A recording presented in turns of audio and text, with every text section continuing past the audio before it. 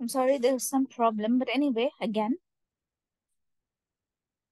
okay, we were talking about the foundational principles. You asked me to just to go through it again. So some of the important principles of insurance is, of course, the principle of utmost good faith. It simply means that there must be honesty while filling in the insurance form. One of the basic principle or the condition while filling an insurance policy is of, filling the form, with honesty. So you must disclose to the insurance company all information that is correct. For example, the right name, the right passport number, the right details of the property, and so on. So complete honesty is very important. So that's what we mean when we say utmost good faith. Next is insurable interest. In simple words, insurable interest is nothing but you must have the rights to the object you insure. Again, the example, you say, okay, say that Ali Mahmood, for example, Ali Mahmood has a car and he wants to insure the car, go to the insurance company and insure the car and take automobile insurance. So the company will see whether he has an insurable interest. Then they will say, yes, he has an insurable interest because he is the owner of the car. So the insurable interest basically means if something gets wrong with the property to be insured, whether the person who is insuring it will suffer a loss. So that means also you must have the right to the property or the object you're trying to insure. That is insurable interest. So the point here is that you must have an interest in the goods or the property or the object that you're trying to insure. So this is insurable interest. Utmost good faith, I've already spoken about. Okay. Next is, okay, we'll go through that as well. Next is insurance contracts are contingent contracts. That is, upon happening of an event, the amount will be released. Suppose one takes a fire insurance. Again, I'm giving example of fire. So suppose you take a fire insurance. That means the incident should occur for the amount to be released. Understand? Except life insurance policy. Life insurance policy operates in a different way. So that's why we call it the contract of adhesion. Because, the contract of adhesion. The contract of assurance. We call it assurance contracts, not adhesion, I'm sorry. Assurance contracts. So insurance contracts are contingent contracts. That is, it is dependent upon happening of a particular event. Utmost good faith we already spoke about. A principle of indemnity. Now, what is indemnity? Is nothing but the value of the loss to be paid by the insurance company, but the value must not exceed the value of the loss incurred. That is to indemnify the loss or to make good the loss, to cover the loss. Principle of assurance, as I said, example is life insurance policy. Now, Ali Mohammed is asked about subrogation. What is subrogation? It is simply means assignment of rights or trust, where the transfer of rights or say guardianship is a transfer of rights from the insured to the insurer. If the insurer has paid compensation for the insured. Who is the insured? For example, if you are taking an insurance policy, who is the insured? You, or the product that you're insuring. And who is the insurer? The life insurance policy. For example, say there is a particular brand of car. Okay, there's a particular brand of car and it is insured for, say, example, whatever amount, say 100,000. And the market price of the car is at that time, and then there was an incident that has taken place. And the market price of the car at that time of the incident was, say, around 200,000. Example. Then there is a loss of how much? 100,000 due to being hit by a third party, right? So now how will compensation be calculated here? Now the insured, okay, that is, say, for example, you are the insured, you are the policy holder. you will receive compensation from the insurance company, that is the insurer, of the difference amount of, say, 100,000. And in this case, the insurance company has a right to ask for compensation even from a third party. So the insured receives compensation from a third party for this 100,000, and the insurance company does not provide compensation back. So the insured receives compensation from a third party, okay, say for example of 50,000, and the insurance company will provide compensation to the remaining difference of yet another 50,000 to the insured. Again, yet another example I'll give. Suppose a matter goes to the court, okay, I'm talking about subrogation. In case a matter goes to the court and the court proceedings are prolonged, so then what happens? The court will say that, okay, uh, say there is a third party claim. For example, there is an accident and there is a third party claim. The court will ask the insurance company, okay, you cover up the claim, okay, and you just pay the claim off. Are you understanding me? So taking over the insured's right by the insurer is called subrogation.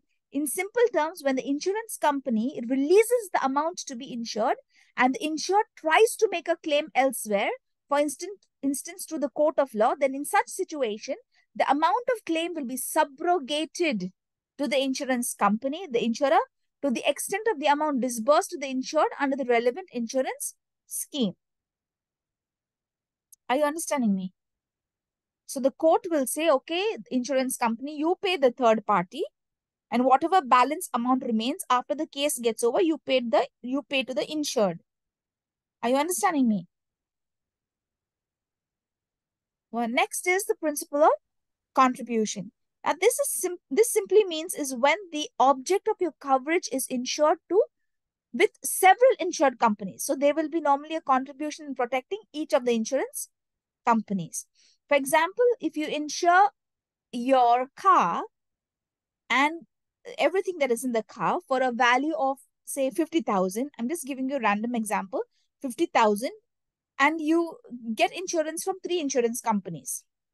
Okay, so what would you do?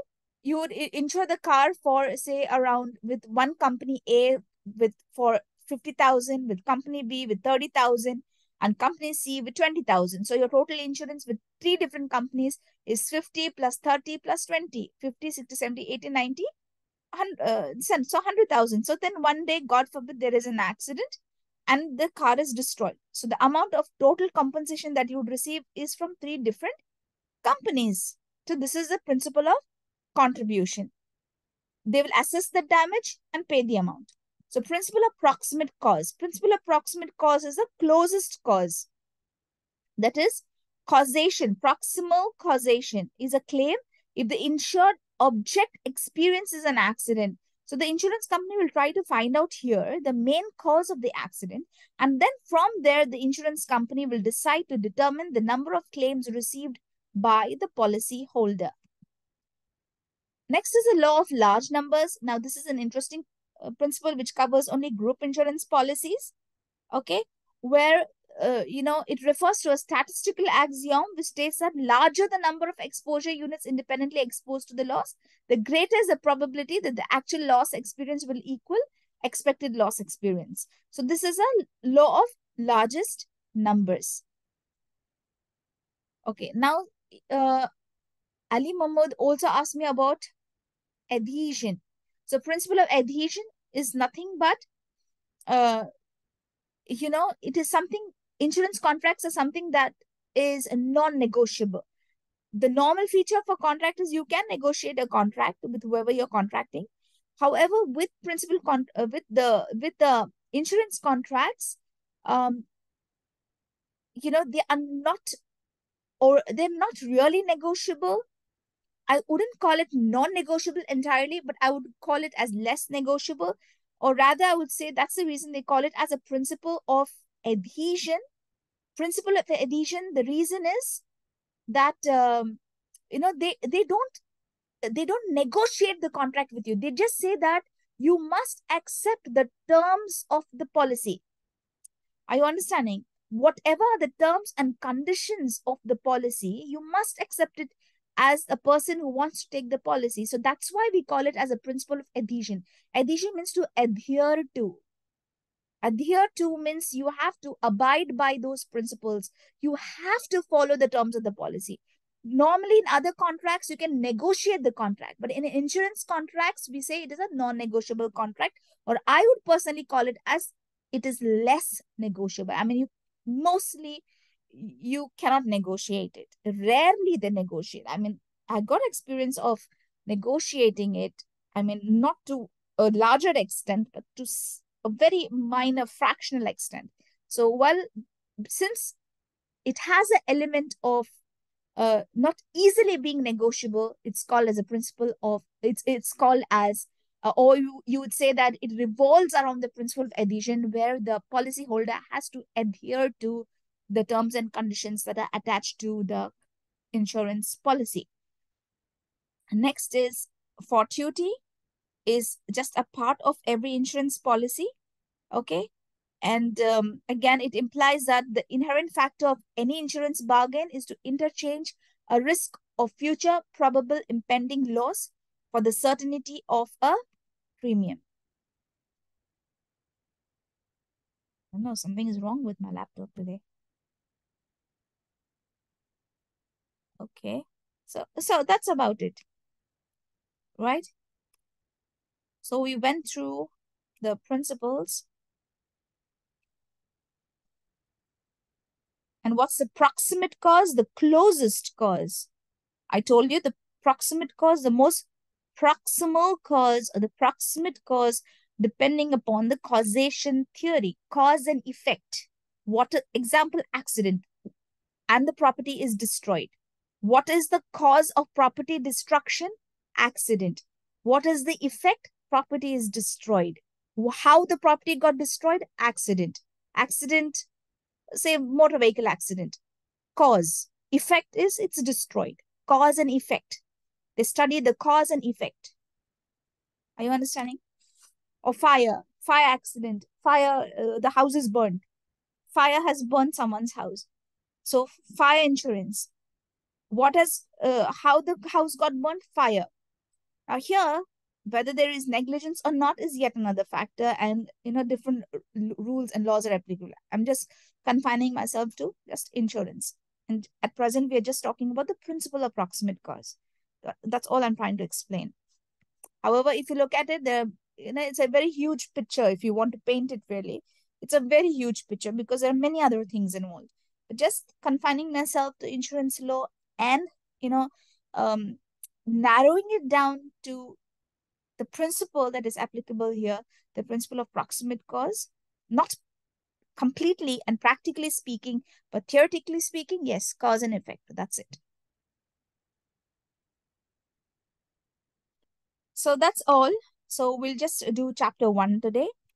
And next class, we'll do chapter 2, and I'll put, again, I'll ask you some questions on chapter 2, and you'll have to, give an answer to those questions and submit it via Google Classroom. Anything else?